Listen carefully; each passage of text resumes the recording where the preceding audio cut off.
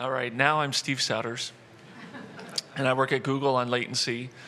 And normally, so I'm starting this series of tech speakers, and normally I introduce the speaker, but today the original speaker is gone, so I can't introduce him, and the replacement speaker is me, so I'll introduce myself.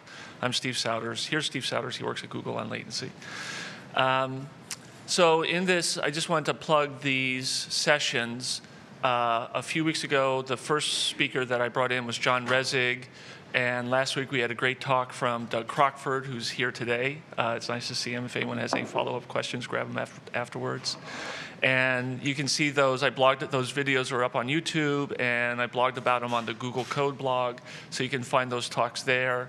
I've booked 2 more talks coming up. The talk today was supposed to be Rob Campbell, who helps lead the Firebug effort. He works at Mozilla, but he was coming in from the East Coast and got snowed in earlier this week, so his trip got canceled. So he's rescheduled for May 1st. And on April 23rd, I think, Tenny Toyer from Yahoo will be here talking about her the Coding for Green project that she's involved with. And as I get new speakers in, I'll let people know. So, okay, so let's get started. So I've been here about a year. Before that, I worked at Yahoo, and I started the Exceptional Performance Group there. And while I was there, we would help teams analyze their website and find ways to make them faster. And out of that came these 14 rules. And we would evangelize those across the different teams, and we saw significant improvements in how websites got sped up. And so I was able to take those rules and share them publicly, and I did that in a variety of ways, and I still do that. So one was I started this tool called YSlow, which is a extension to the Firebug extension, and you can download it and run it on your site, and it tells you exactly, it gives you an overall score and then gives you details about exactly what's wrong. And this has been much more popular than I expected. I thought we'd get maybe 10,000 downloads, and at last count it was about 700,000 downloads, 100,000 daily actives. So that's pretty cool. And then I helped work with Tim O'Reilly to start this Velocity conference, and I serve as co-chair for that. So it's the conference targeting web performance and operations, and last year was amazingly successful. We had twice as many people come as expected, and we're gearing up for the second one. This year is going to be in San Jose, June 22 to 24. I hope to see you there. Last quarter, I taught high-performance websites at Stanford. So it's another way that I'm trying to get the word out there, and the videos from that class should be available pretty soon. I'll blog about that when they're up there. And at the end of this month, March 30th, right before Web 2.0 Expo, Doug and I and a couple other O'Reilly authors will be giving one-day workshops at this set of training sessions O'Reilly is calling master classes. So if people want to sign up, I think it's pretty small. I think it's only like 20 or 30 people can sign up. So that will be March 30th. So again, trying to get the word out there about these best practices.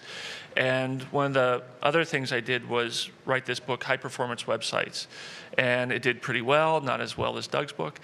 And, but it did pretty well, and it's still doing pretty well. It's been out for about a year and a half. And in that year and a half, I haven't been sitting idle. I've been continuing to do performance research, and I want to talk about that today.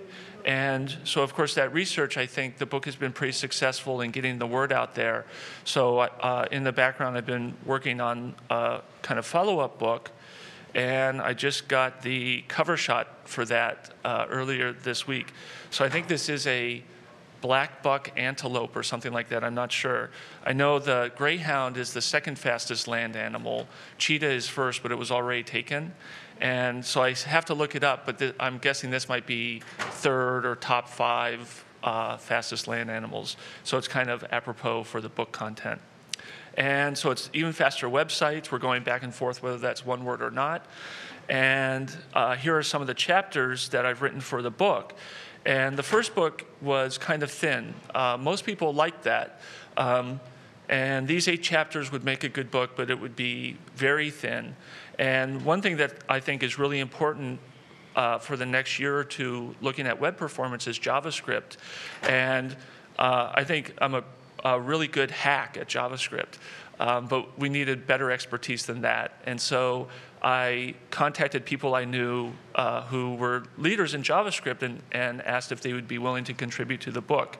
So there's 6 other chapters that these authors are contributing, and I think this is the first time that this has been announced publicly. So Doug has written a chapter on Ajax performance. Nicholas Zakis, also from Yahoo, an author and speaks a lot about performance. JavaScript is going to talk about writing efficient JavaScript. Ben and Dion, the Ajaxian guys, have one creating responsive web apps. Dylan Sheeman of SitePen and Dojo is going to talk about Comet. He also runs one of the most popular Comet blogs, if not the most popular. Tony Gentlecore from Google is going to talk about beyond gzipping, some accepting coding trends that we see out there. And the industry experts on images, Nicole Sullivan and Stoyan Stefanov from Yahoo, have contributed a chapter on image optimization. So we're hoping to have the book out in June of this year. And it's going to be tight. We're working hard on that.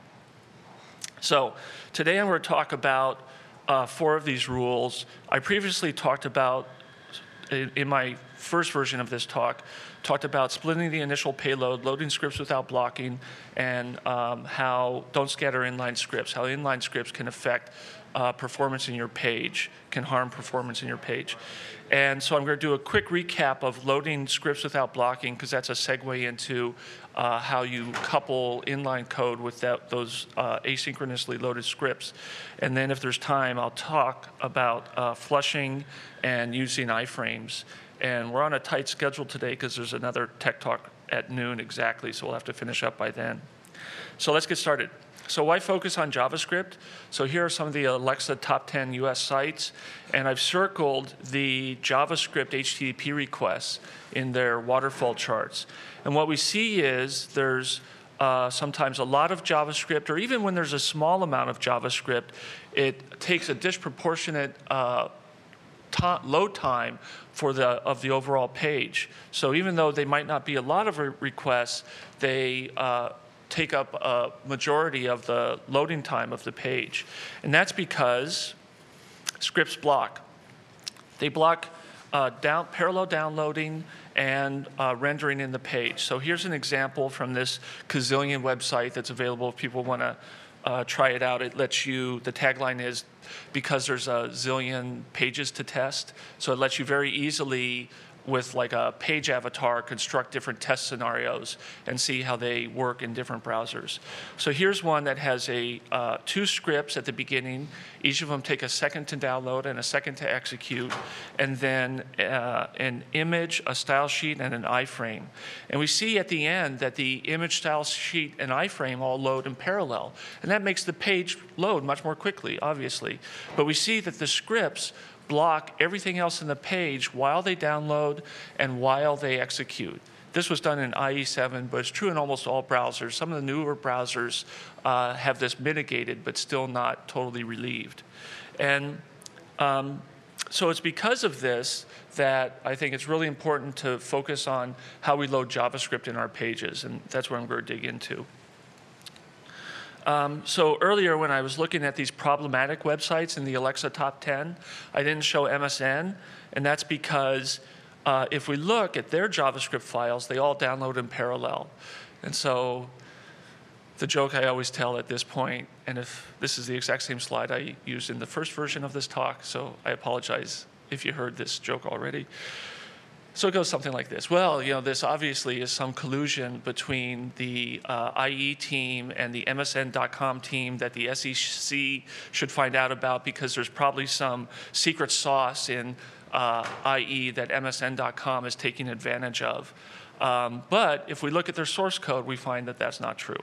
It's actually really straightforward. They're doing a technique that I call the script DOM element approach, where they call document.createElement with a script. So they get a script tag that's created dynamically, and then they set the source. And it turns out in all browsers, if you do this, the script will be loaded and executed, but during the download part, it won't block anything else in the page.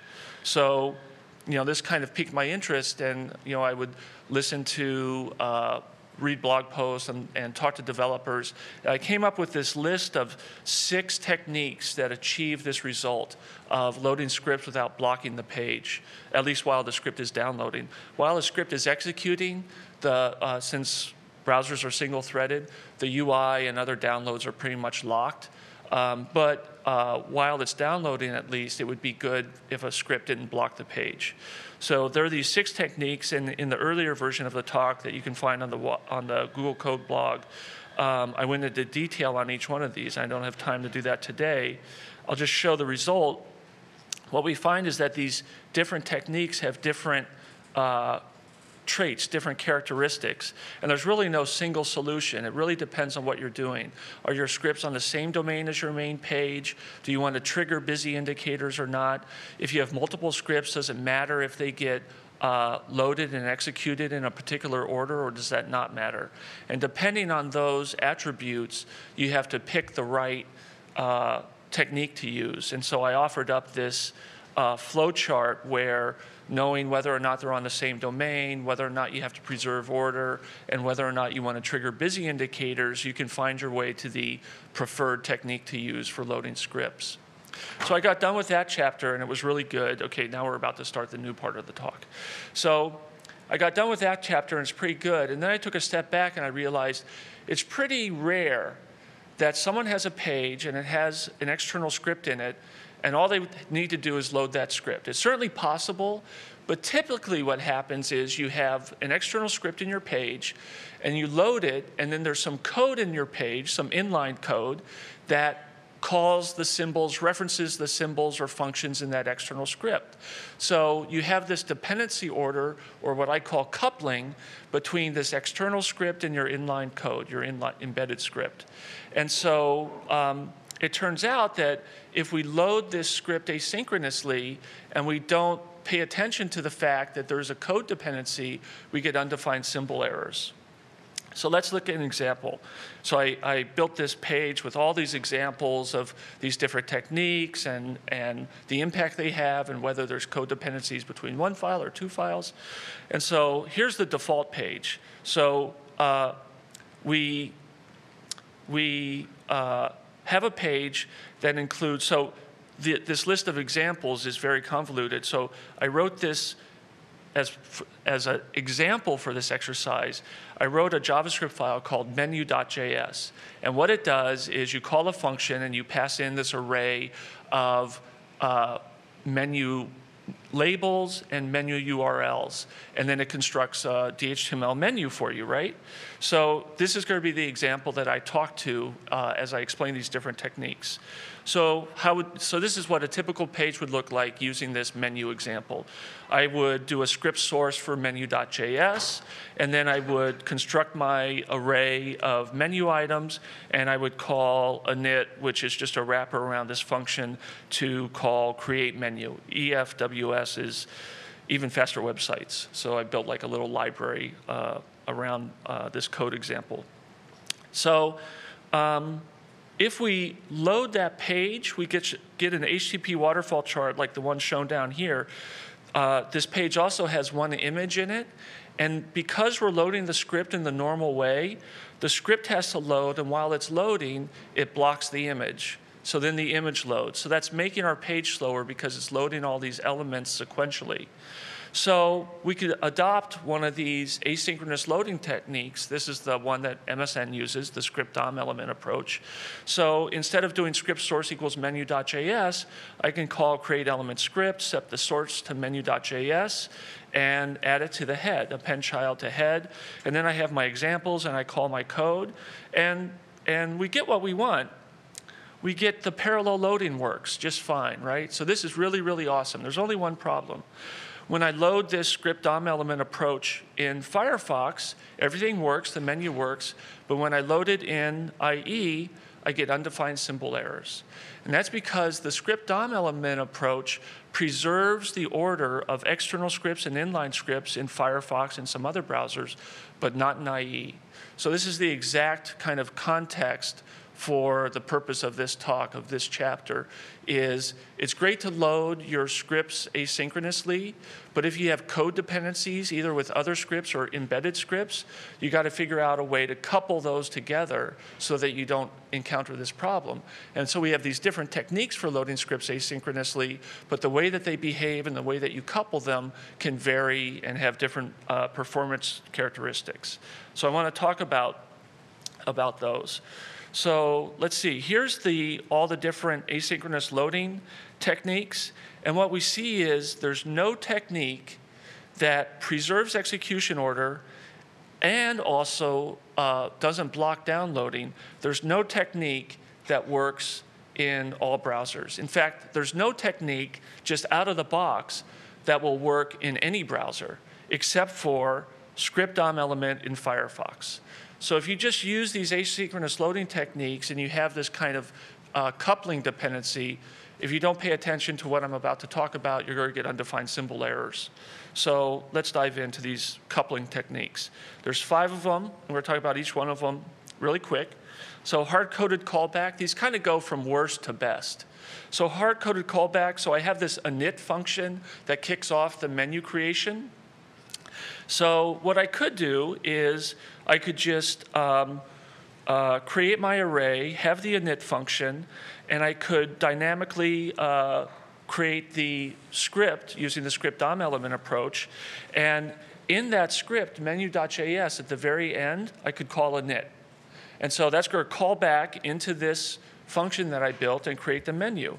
And it all works really well, but it's not very flexible. Like if I change the init function to be do menu, then I have to go change that external script. And also sometimes you don't even have the ability to change the external script. Suppose you're using jQuery and the init function is calling some jQuery symbol to create a jQuery dynamic menu or something else. Well, unless you want to host your own version of jQuery, you can't append a function to the end of the jQuery JS. So this technique works, but it's very kind of hardwired. So you could tie something to the window onload event. So what would happen is you could load your script asynchronously, and after it had loaded and everything else loaded in the page, the onload event would fire. And that's where we could tie, in this case, the init function. So here's what the code looks like. Basically, I'm going to, here, I need the script DOM element approach doesn't block the onload event in all browsers, so I'm switching to a different async approach. I'm using the iframe approach. So basically this menu, instead of menu.js, I have menu.php, which has all the JavaScript inside it. And so using this technique across all browsers will block the onload event until the JavaScript is loaded and executed. So now I can load the JavaScript this way, the onload event fires, and down here I attach, there we go. Down here I attach the init function to the onload event and have it work across browsers. So this works, and it's not too bad. It's not that heavyweight. It's not that complicated. But if you have a lot of stuff in your page, like suppose you have this asynchronously loaded JavaScript, and then you have 40 images that get loaded after that, it's going to take a long time until the onload event fires. And so if this JavaScript is doing, constructing some DHTML controls in the page, those aren't going to be available as quickly as they could be. And so that's kind of the main downside of this one, is you're not getting that JavaScript init function or bootstrap code getting called as quick as you could. So you could do a timer. So what I'm doing here, just for space reasons, is I'm kind of minimizing the repeated code, like creating the menu object and stuff like that. And I'm just trying to highlight in bold the code that's changing for each of these different techniques. So in this one, I start a timer. And what this external script is going to do, one side effect, is it's going to create this even faster websites object, right? So in this timer loop, I can just check for the existence of that symbol. And until it exists, I'm just going to keep looping through this timer, calling back to the code.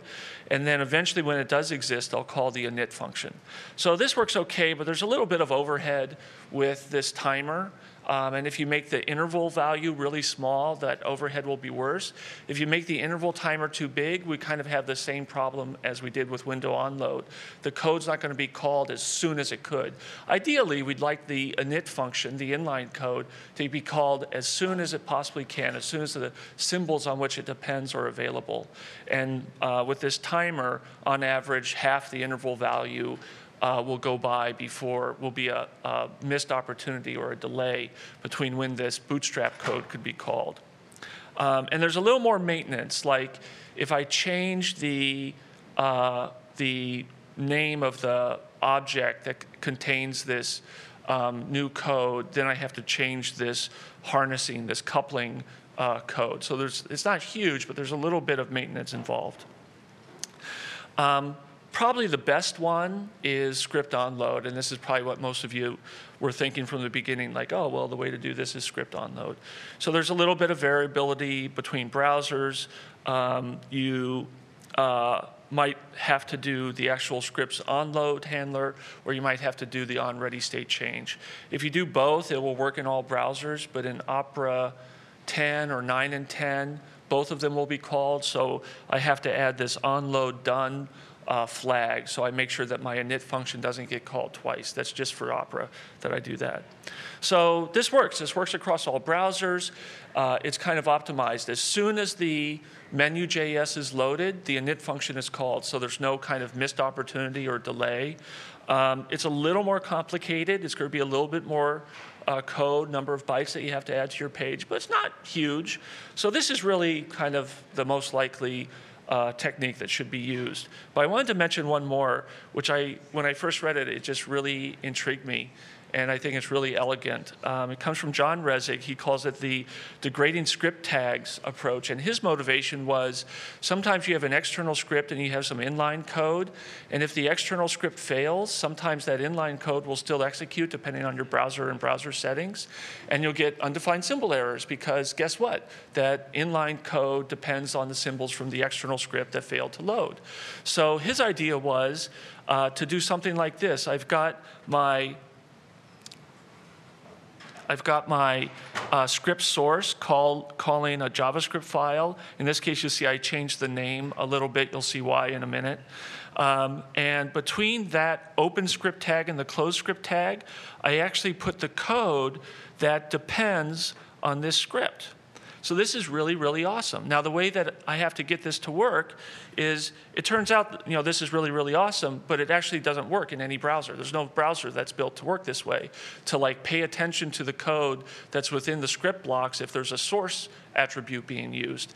But it turns out it's really easy across all browsers to add that. And the way we add it is by, so this is nice because it's cleaner.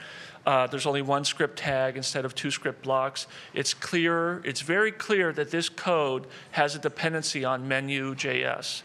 And it's safer. If the external script fails, then the inline code won't be called. But it requires, since it doesn't work in any browser, you have to do a little work. And it's not that much work, and it's not that complicated. So at the end of menu.js, so that's why I renamed it to menu degrading.js. So at the end of menu degrading.js, I basically just do this loop. I get all the script elements, I loop through them until I find the script whose name is menu degrading.js, and then I look at its inner HTML property. And that's basically going to be, inner HTML is going to be this code right here. And I just eval it. So let's look at this as an official technique. Here's how we would use it in our example. So in his example, he doesn't talk about using this with an asynchronous loading technique. But that's what I'm trying to get across here. So how do we combine these two? Let's load this menu degrading JS asynchronously, but have this pattern where the JavaScript to execute is inside the script block. So here's what it looks like. I have one script block. I'm going to load the script dynamically doing script DOM element. But what I'm going to attach to that script DOM element that I create, here it's called DOM script, I'm going to set its inner HTML or text, depending, Opera is an exception here, so I have to set one or the other. And I'm going to set it to call init. And now, if I add that code that you saw on the previous slide to the end of menu degrading JS, it will find this call to init and eval it. And now we've done this coupling in what I think is kind of an elegant, very flexible, and also very cool way. But obviously, this pattern is not that well known. If you have a third-party script, like I mentioned before, like jQuery.js, this wouldn't work. But this is a kind of pattern. You could add that block of code at the end. Everyone could start adding this to the end of all their scripts. And if we did that, then someone would have the option of adopting a pattern like this. And if there is no code attached to the inner HTML of the script element, then nothing happens. There's no harm.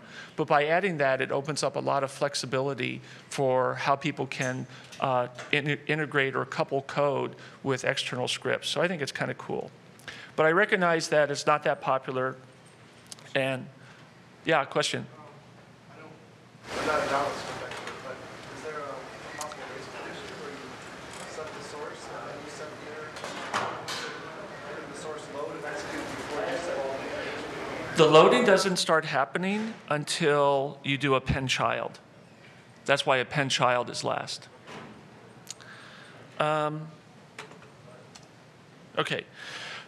So that's pretty straightforward, right? You have these different techniques. Depending on your situation or preferences, you could choose one of these coupling techniques or the other. But this was also a maybe simpler scenario. I had one JavaScript file and some inline code that depended on it. What if I had two JavaScript files that the second one depended on the first one and my inline code depended on both of those, or at least the second one? How do I handle that? And it turns out that's more complicated, and it's almost unsolvable if the external scripts, it's unsolvable to achieve our goals if those scripts are on a different domain than the main page. So let me walk through that now. So the two techniques that you can use to solve this is managed XHR if you're on the same domain, or a combination of the script DOM element and docwrite approach if you're on different domains. I didn't see Doug wince when I said document.write. So let me change my compelling example. So instead of having just menu.js, I have this new file, menutier.js. And what it does is it creates, it's kind of hard to see, but this is now like a grouped menu. I didn't go to all the work to make it like slide out cascading menu. But this is like a concept of a tiered menu. And so menutier.js depends on menu.js. So in my code, I have to load menu.js, menutier.js, and then I have to construct my menu object array, and I have this init function. I forgot to call init here. I would have to call init at the end. And if we look, not surprisingly, we see that each of these scripts block everything else in the page. So menu.js loads, menutier.js loads, and then the image loads. So we get a longer loading page. And what we want to do is we want to get a page like this. We want to get a page where everything's loading in parallel, but we don't get any race condition or undefined symbol errors, right? So I have this, I extended the Even Faster Websites functionality to have this load script XHR injection function. So this is the managed XHR code that I was talking about. It's using the XHR injection async technique. And let's look at that function. So XHR injection works. It makes everything load in parallel, but it doesn't preserve order. So the managed XHR, the managed part of that, is the part that maintains load order. So how do we do that? Here's the code. And when the book comes out, I'll make all this available on my website. So you call this function, you give it the URL to the script. If you want to have a callback, an onload, when this script loads, you pass in that function pointer, and you pass in true or false. If you're going to load multiple scripts this way, does the order need to be preserved? So the function's called, there's this queued scripts object, queued scripts array, and if the user said order matters, then we add another element to that queued scripts array, and we create a onReady state change function for this XHR, and when the XHR reached ready state 4, basically the XHR is done, the JavaScript response has been returned. We go through, and if order matters, we add this response text to the element in our queued scripts, and we call this inject scripts function, which I'll talk about in a minute. And if order doesn't matter, then when we get the response back, we basically just eval the response and call the onload associated with it. So, but we're kind of, in this scenario, I'm kind of focusing on a dependency order between menu and menu tier.js. So we do care about order. Let's look at what inject scripts does. Again, pretty simple. Like, this is a total of 100 lines of code or less. It just iterates through that queued scripts array. If it finally encounters a script that hasn't been, a queued script that hasn't been processed, it sees if the response has been received yet. If the response hasn't been received, we have to kick out of this loop because we have to evaluate the responses in order. But if the response has been received, then we can evaluate that response. If that queued script had an onload callback, we'll call that callback, and we'll proceed to go through, because maybe we got some other responses for scripts after this queued script. They came back earlier because they're faster or closer or smaller or whatever, and they've been blocked by this one that we just evaled, so we'll eval this one and then handle any others that are still in the queue. So this is pretty cool. It preserves the order that the external scripts are executed. It avoids any blocking behavior in the page. It's a way of coupling inline code with scripts, external scripts that they depend on. It works in all browsers, and it doesn't work for scripts that are on a different domain. So this is kind of problematic. A lot of us are probably loading scripts from the Google CDN AJAX libraries or yahooapis.com, or we have a CDN service that is a different host name than our main page. So we have to deal with this other scenario where scripts are on a different domain than the main page. And unfortunately here, the news isn't good.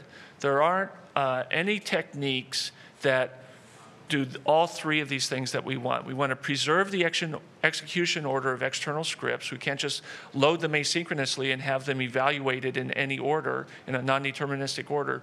The scenario we're talking about is where there's a dependency order. And we also want the scripts to not block each other, and we also want the scripts to not block other resources in the page. And as we can see, as we get, the most important one is preserving order. You have to preserve order or you're going to get errors in the page. And as we work from left to right in this table, we find that there's fewer and fewer options available to us. Oh, I didn't go across it there at the bottom. Firefox and Opera can use the script DOM element approach, and that works pretty well. Especially in Firefox, we achieve all of our goals. In IE, I found a bug with script defer that I'm still waiting that I submitted. I'm still waiting to hear back on. So script defer for IE looks like it might be the best, but until I get a response about this bug, I don't recommend it. And it doesn't help for Safari and Chrome. So for IE, fall back to document.write. And Safari and Chrome, you really, for Safari 4 and Chrome 2, they load scripts asynchronously regardless in most cases. So you really don't have to do anything, or if you use document.write, it's going to be fine. It's going to be the same as if you did nothing. So here's what load scripts looks like. So you call this with an array of script URLs you want to load. It does a first pass to see whether or not they're all in the same domain or not. And based on that, it will choose the right function. By default, it's going to do XHR injection, but that presumes that they're all in the same domain, so that if they're not on the same domain, if they're on different domains, then depending on your browser, it's going to do either script DOM element approach or doc write, and then it will loop through all those URLs and load those scripts. So depending on whether they're on the same domain and what browser you're in, you're going to get either all of these goals met or some mixed bag. But all of them will preserve order. Okay, so wrapping this one up about coupling external scripts. If you have a single script, there's a lot of room for improvement. You can use script DOM element. It works across all browsers. You can use one of the coupling techniques. I recommend script onload. And we really don't care about preserving the order of external scripts, because in this row, there's only one script. And there aren't multiple scripts in the page, so we don't have to worry about that. And across all browsers, script DOM element will let other stuff in the page load in parallel. So if you have a single script, whether it's same domain or not, it doesn't matter. Script DOM element works for both. That's a pretty easy scenario to solve. What if I have multiple scripts in my page, but they don't have interdependencies? Again, easy problem to solve. Use script DOM element, and we achieve all the goals that we want. If I have multiple scripts that do have interdependencies and they're on the same domain as my page, it's a little more code to write and to download, but we can solve that with managed XHR and achieve all the goals that we want. The most problematic is if you have multiple scripts that have interdependencies and they're not all on the same domain as the page. It's kind of a mixed bag. There's code that can achieve all the goals or some of the goals depending on the browser. Okay, so let's wrap it up with a case study. I like to always get back to real world. I think Google Analytics is a perfect case study for this. So Google Analytics is a JavaScript file that's really popular. There's a lot of websites that use it. And it's the perfect example of something that can get loaded asynchronously. There's really nothing in the page that is depending on Google Analytics.js to get loaded, right? I'm not saying that users don't want to get this Google Analytics information, but there's nothing in the page like drawing the nav bar or something like that that requires it. So this is the perfect opportunity, the perfect example of a file that should be loaded asynchronously. If we look at the pattern that's recommended on the Google Help Center for loading this, we see it uses the document.write script tag approach. And this isn't the optimal approach that could be used because document.write blocks all the other resources in the page. So they also advise that you put this at the very bottom of your page. And if you do that, then the impact will be mitigated. But in looking at the top examples of people using Google Analytics, I find that most of them are putting it at the top of their page. That's just where people are used to putting code like this up in the head. And when they do that and they use document.write, it's blocking all the other images and stuff that are below it in the page, the main content of the page. So it turns out when I poked around, and now Alex Russell from Dojo fame is working here at Google, I think he mentioned it to me that there's this Dojo Urchin module that helps people address these issues and load Google Analytics more optimally. And if we look at that code, so I didn't put in any highlights here, but basically you can call this function to load Google Analytics, and it's going to basically do the script DOM element approach. It's going to create a script element and set the source. And then what it does is the coupling technique it uses is the timer technique. So it's really cool to me to see this research that I've done, and I've named these different techniques, to actually see people who have adopted these techniques, not because I named them, but they're actually using them because this stuff makes sense to do for performance. So they're using a timer technique, and that timer technique basically checks to see if the _GAT symbol exists. If it doesn't, it just calls the timer again. If it does, then it calls .ga, and .ga instantiates the Google Analytics tracker object. So this is a nice optimization. If you use this, even if you put this at the top of your page, it's not going to block any of the other elements in your page. So it's a nice optimization. I emailed them and mentioned that the script onload approach would be a little bit better, and they might have actually changed their code by now. So that's kind of a real-world example of this stuff I've been talking about. OK, so that was huge and long. I find presenting that one chapter to be very difficult. And I hope I was able to do it in a way that you could follow and see some takeaways there. And I think one of the hardest things about presenting that is there's no single solution, right? If we try to find one solution that's going to cover all of those cases, then we have to take the lowest common denominator one. And there are a lot of scenarios, in fact, I would say a majority of situations, where that lowest common denominator solution is inferior. So it's really a situation where you need to know the context that you're in and pick the optimal technique for that context. So you might have to change things depending on this page or that page. But if you want optimal performance, that's what you're going to have to do. So now that one was really, really long. That was 20 or 30 slides. So I've got like 6 more slides to do the next 2 rules, and then we'll be done. So hang with me here. So I wanted to talk about iframes. Iframes get used, a fair amount across the Alexa top 10. I think there's 4 or 6 sites that have iframes in it.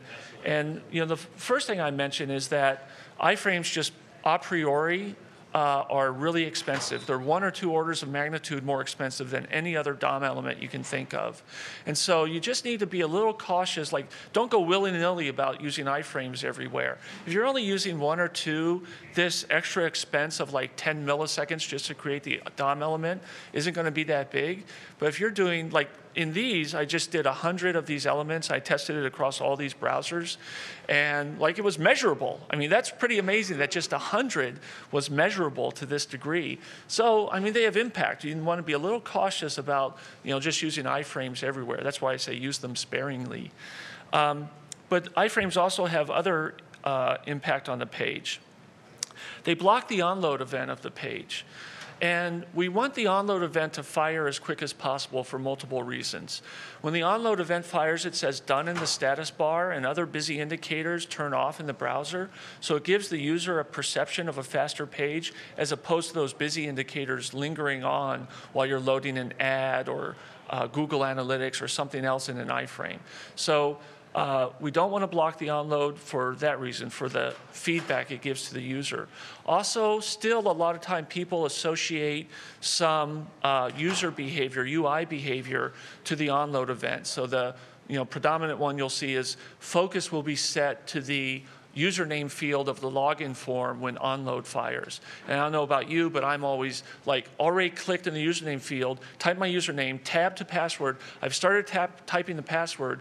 The onload fires. It sets the focus back to the username field, and I'm typing my password in clear text while people are looking over my shoulder. Or even worse, like I'm up in front of doing a demo, and now people know my password. So we still see that behavior. So since people are doing that, we want that onload event to fire as quick as possible so that whatever that UI thing is that's happening, it happens really quick. So now on some sites where I know this has been a problem, I sit and I wait till the page is fully loaded before I start logging in. And that's annoying. So it turns out iframes block the onload event. And everything in the iframe. So if you have JavaScript or images in the iframe, the parent onload event won't fire until all that stuff is downloaded. There's a simple workaround. Unfortunately, it only works in Safari and Chrome, and that's to set the iframe source dynamically, as shown in this example.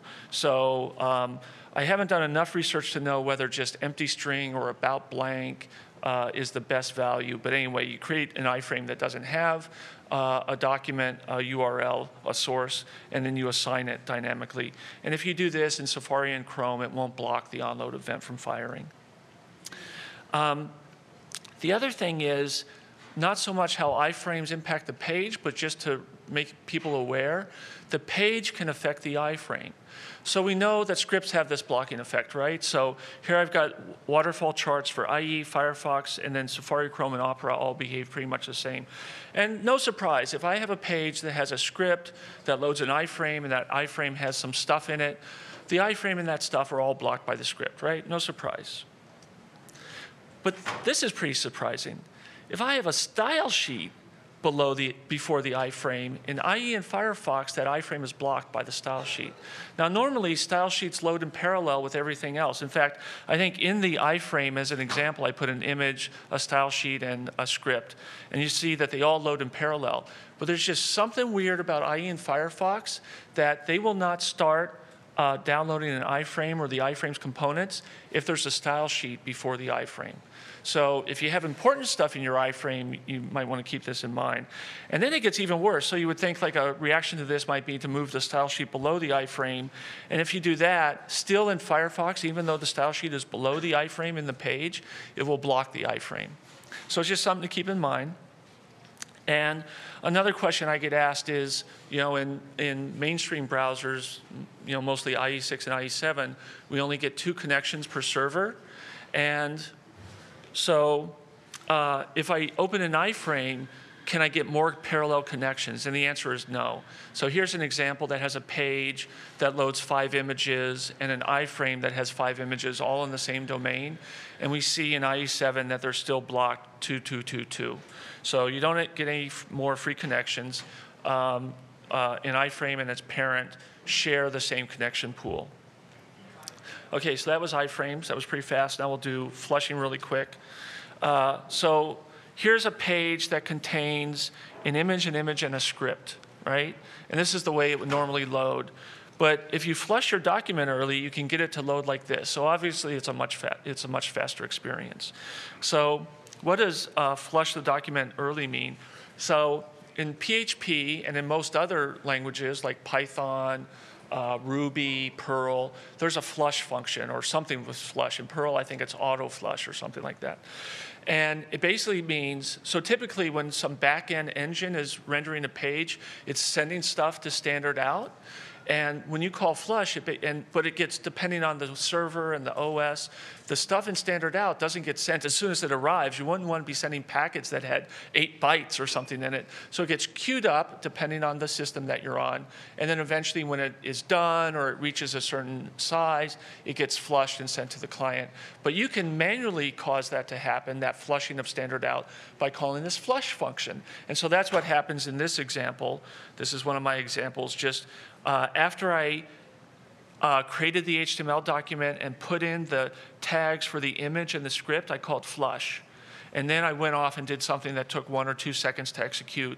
But since I flushed it, that got sent to the browser. And the browser, even though it doesn't have the full document, will start acting on it. But there are a lot of gotchas I find when people try to implement this. They say it's not working, it's not working.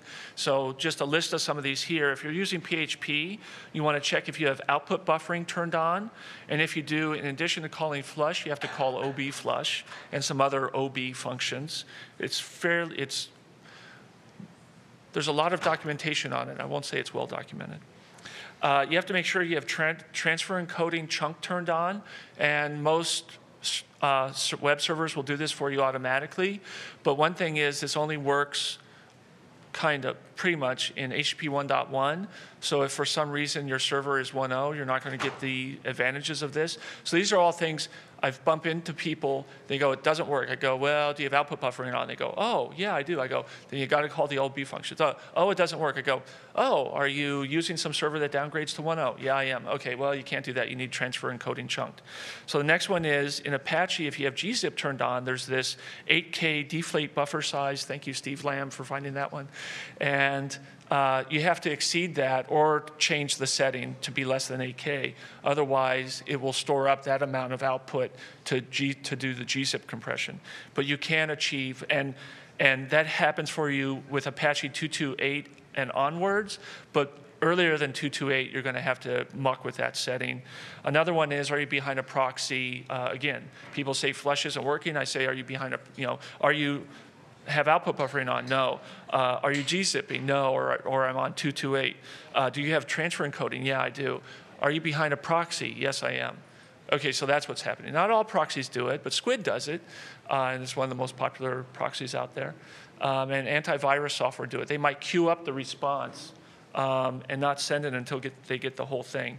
And then also in Safari, even if you don't flush at least 1K of content, and in Chrome it's 2K, even though it's flushed, it won't draw anything. It won't handle it. So you have to exceed that amount. And for real-world pages, that might not be that difficult to get 1 or 2K if you have like the whole head and maybe a nav bar. And then one other gotcha is keep in mind that for mainstream browsers, mostly IE6 and 7, you only get 2 connections per server. And most of the time, we only think about that in terms of the resources in the page. But in this case, the document itself is making a request. So here's a case where all of the resources in the page, no, not all of them, the first 3, well, the HTML document and then the 2 images are all on the same domain. And because they're on the same domain, the third request, an image, gets blocked by the HTML document itself. So if you're doing flushing and you have more than 1 resource that's on the same domain as the main page, you're going to see that it gets blocked, and you might want to move it to a different domain. Okay, so I got to wrap up really quick. Focus on the front end, run YSlow. Here are some rules about JavaScript. I just went over some more. Speed matters. It's really important. We have some stats that have been put out about how it impacts business metrics. And so that's really important. It also impacts your operating expenses like hardware and bandwidth. Here's a chart from Bill Scott at Netflix. This point is where they turned on compression, and you can see the outbound traffic from their data centers dropped in half. So you can save money that way. So if you want to have a better user experience, more revenue, reduced operating costs, it's pretty clear what we need to do. We need to have even faster websites. So that's it. And I have 3 minutes for questions. Are there any questions? Yes. Google Analytics example, if you load the analytics JavaScript late, a little asynchronously, do you increase the chance that you actually miss, the visit if the user moves away prematurely? No, I actually think doing this would make it less. So the question was, if you do the Google Analytics recommendation of loading it asynchronously, do you run the risk that, like, if the user is clicking through the page really quick, they leave the page quickly, you won't get the beacon? And it's actually just the opposite. The recommendation for Google Analytics is to put it at the bottom of the page. So by the time it got to the bottom of the page and actually did that document.write, the user could have clicked off. By doing it this asynchronous way, you can feel okay about moving that Google Analytics to the top of the page. So it's actually more likely that the Google Analytics will be loaded sooner and the beacon will fire sooner, so you'll have less drop-off. Doug? What's the likelihood that future browsers will do the script tag correctly, so that kind of this workaround? The question was, what's the likelihood that future browsers will do the script tag better so that we don't have such a performance impact? And we're already seeing that in IE8, Chrome 2, Safari 4, and in the latest Firefox 3.1 Beta 2. But they still have some limitations, like in IE8, it will load all the scripts, it will download the scripts in parallel, but nothing else. So if you have script image, those are still loaded sequentially. So that just has to do with how far ahead they're looking in the stream to decide what things they can load in parallel. And with more work, they could look further ahead for the stream. In I forget what it is, Chrome or Firefox, they don't recognize iframes. So they recognize images as something that can download in parallel, but not iframes. They could add that logic. So we're already seeing that with the next generation of browsers, and it will continue to improve. So it's true, a lot of these techniques are mostly relevant as long as IE6 and 7 exist, which is going to be years. So I have at least a few more years of relevance. Last question. One of the things that you suggested was that libraries could add extra code at the end that introspects on the page into which they have been embedded.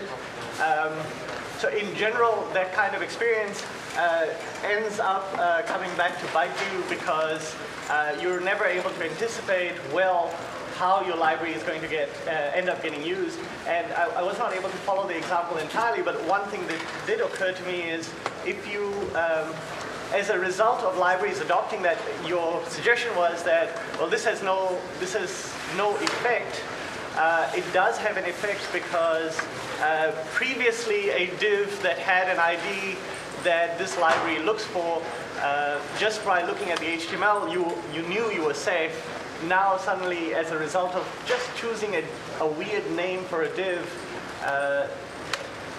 some piece of code could change the behavior of the page. In light of that, would you want to change your suggestion about whether libraries should adopt this behavior? So the question was, adding that little snippet to the end of every script in the world might lead to unexpected behavior. And I don't think that's true. And it was a kind of complicated example. I went through it quickly, so you and I should maybe talk some more. But if you in the code, it actually isn't looking at IDs. It's looking at the actual name of script files. And so the ID of a div in the page isn't even used in that code. And since right now, there's no browser that supports executing JavaScript within a script block that has a source, my guess is no one's doing it. So you could only have this happen if someone put code in a place where they're not putting any code now. And I think the only reason they would do that is they expected or hoped that the library would support that technique. But we could talk more about that also. All right, thank you very much, and we'll see you at the next one of these. Thank you.